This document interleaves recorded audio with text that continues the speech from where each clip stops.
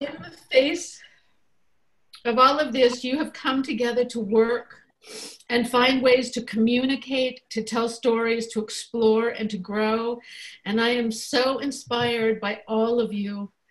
The work I've seen from all of you is beyond anything I could have imagined. Watching scenes and observing classes and playing matrix games in voice classes, I have seen you turn your bedrooms and backyards and bathrooms into spaces of creation and life. And your ability to tell stories in new and innovative, creative ways have been so powerful and so deeply moving.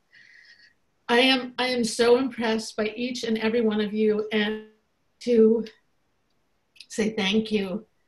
Thank you for being so patient, so generous, and so willing to work even as the world was falling apart around you.